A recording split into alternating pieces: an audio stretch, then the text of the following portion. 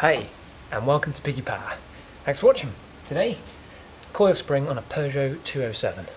Let's put a fancy new one in, shall we?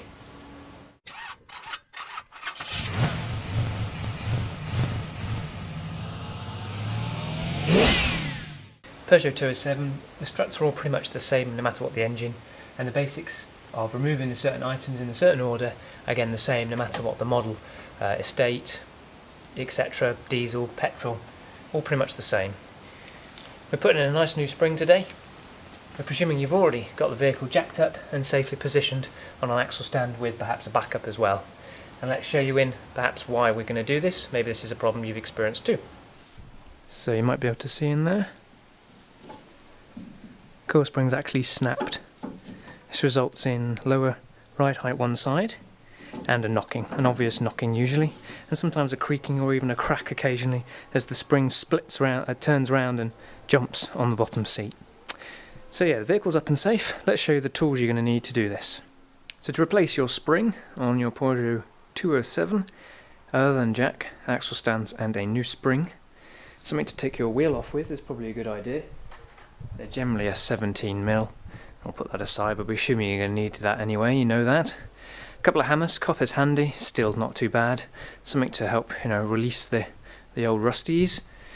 Sockets wise, 13, 16, 19, 21, 30. And then some little tools here. This is a 7mm Allen key, or Allen head, and a T30 Torx. I think it's a T30, yeah, for the anti-roll bar. Sometimes it's an 8mm or a 6mm Allen as well. 16mm spanner, 19mm spanner, something to turn the sockets with, obviously those two, and then a punch, a blunt chisel and a punch, a couple of levers, and these which are spring compressors. You're either going to need a special tool. They're a couple £100 to get like a pneumatic one. They're great, but if you're just using it once every now and again like a hobby, well, those spring compressors are about £20 usually, and if used safely they'd work just fine. Alternatively, you can take your strut with broken spring and new spring to a garage with a spring compressor, and they might charge a tenner, maybe a pack of beers to do it for you, and then they do the dangerous bit for you. So there we go, let's get into actually removing the strut now to get at the spring. So first we're just going to give all the nuts and bolts a spray with some sort of release fluid, anti-roll bar link joints, the nut that holds the brake hose on, and the nut that at the back which cramps on to the struts. Give them a wire wheel too. Now to remove the centre nut on the drive shaft, you either lower it and put a socket through the wheel, or put a punch of some sort in the disc and then you can undo it by hand, have someone on the foot brake. Alternatively, we got a cheat gun, so let's use the cheat gun. This is what you need your 30mm socket for. It's going to be pretty tight, as you see. So 30mm, remove it all the way, and then either put it on the end of the threads to protect it, or use a copper hammer to give it a smack just to make sure that it's moving. We shouldn't have to remove the shaft, but it's good to have the movement in it so it doesn't pop out the gearbox when you're trying to get the strut out. Next, we're going to remove the anti-roll bar link, which is a 16mm, or 17. It's spun this time, so we're going to have to use the other tools, which was a 16mm spanner. Again, sometimes they're 17s. And then the T30 Torx in the middle. Give it a good smack in if it's not sitting in there nicely. You'll have to hold the one and turn the other to undo the nut. They used to have spanner slots on them, they were much easier, but now they do this nasty Torx in the middle. Or sometimes it's an Allen head, like a 6mm or an 8mm or a 7mm at times even. But that's what we're going to do today, as this is the design of this anti-roll bar link. Yours might be different. Or you might have the joy that when you just buzz the nut off, it just comes off anyway. Either way, we'll have it off. And put that aside in a little tray somewhere so you don't lose it. You might need a little lever just to take the tension of the anti-roll bar off and then pop it out of the strut hole. Just like that. And we're putting the nut back on there so we don't lose it or damage the threads. Next, 13mm little bolt which just holds a clip which keeps the brake hose attached to the strut and doesn't rub on stuff. You obviously need to remove that, you don't be yanking at that when you take the strut out. There we go. Next is the large nut and bolt at the back, which pinches on to the strut itself, holding it in place. That is a 19mm, I think, either a 19 or a 16, and it just undoes. You tap it out with a copper hammer again to release it, then a punch to get it all the way out. Put it aside. Keep it tidy, don't lose it. There we go. I think that might have been a 16mm as well, but 19 if not. Sometimes they're a bit bigger. Then we're using the copper hammer. We're not hitting on the disc here, we're hitting on the hub to knock it down.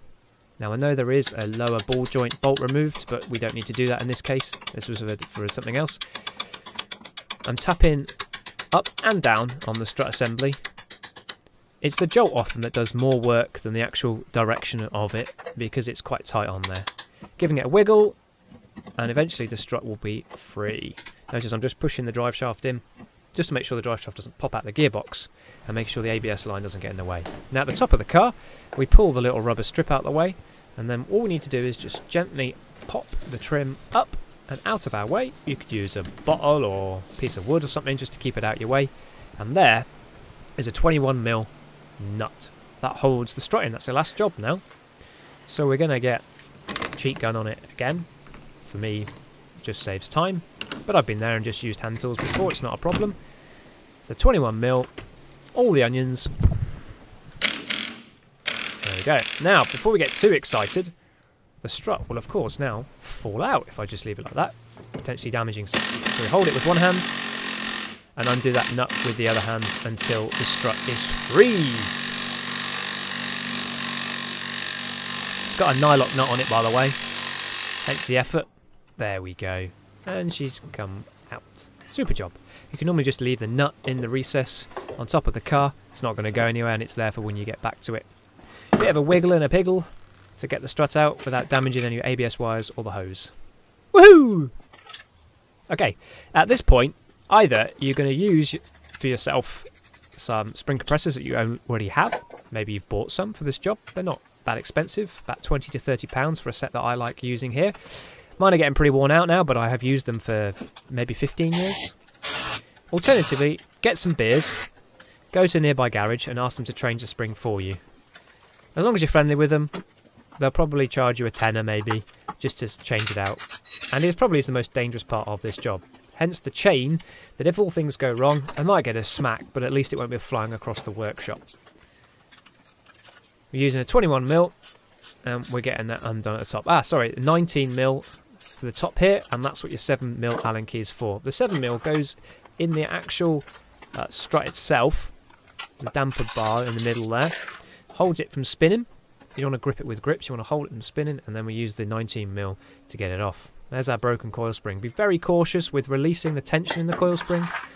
It could really injure you, could blind you, could kill you, I guess. Compare your new part to the old part. Make sure you have the correct coil spring. They often can be handed, left to right. Not always, but they can be. They also have a one-way up, usually, defined by the shape of the spring, or sometimes there's a handy arrow. I noticed that they don't put this on anymore, and don't just trust it if the writing is the right way up. I've also caught foul of that. So it's worth checking that you've got the right part number, you've been supplied the right part, or just physically it's the same as the part you've removed, which is tricky if this spring is broken, of course. So we're just getting our spring compressors in the right place. You want to get them as far apart as possible in length before you compress, so you get the most amount of compression from them, and also at opposite positions, so 180 degrees out from each other. If they're too close, they'll slide round, and they'll cause the spring to be in an odd position. I did find that these springs are very soft and very tall, so I had to use as much compression as I could get, and then still I had to squeeze the top on, and I could just get the few threads. Make sure you get the order of all the parts in the right way, and if there's a top strut bearing there that's worn out, if you can feel it in your hand that it's all grindy and horrible, replace it. Again, about 10 to 15 pounds, and this is the time to do it. We then use the 7mm Allen key and the 19mm spanner to tighten up that nut in the middle without spinning the damper within its core, giving it a buzz up to the correct torque of 75 Newton meters. Gently and evenly remove the spring compressors. Nice and gently. There we go. Take the chain out of the way and make sure the spring is seated correctly. That's what I'm just checking for there.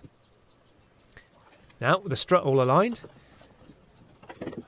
in the correct orientation, popping it back in the car. Again, 75 Newton meters for this one. So that's what I set my gun up to. 3 ugga-guggas is normally around there. And I'm just aligning the tower up, getting it, make sure it's in its right position. There we go, giving it a wiggle. And then sending it home. Next thing to do is there's a little nobule on the back of the strut, or the damper, whichever you want to call it. The shocker, the strut, the damper. There is a correct one, but I won't argue with you. Make sure they're lines with the slot in the hub. If it doesn't, give it a tap round until it does. And then as you jack up, give it a little tap with a hammer, and you'll find slowly it'll slide its way on home. Nearly there, just giving it a tap round to make sure she's lined up. And then as we apply the pressure and a little tap for a little bit of a shock, you see the strut just dropping in place there until it's home, which it is. At this point, reversal of the process basically. So we're going to put the bolt straight through the back and the nut, and we're going to send that one home and torque to spec.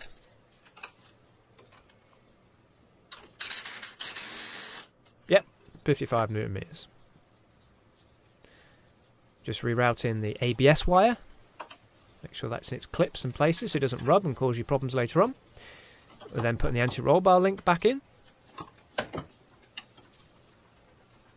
You might need a lever bar again to put some tension on the anti-roll bar, be able to get it back in its position. There he goes. And then 16mm nut. You need to do the same as you did earlier. Hold the nut, hold the centre of the anti-roll bar link joint, turn that. 13mm, if I mentioned earlier. See, it won't buzz on, so by hand again.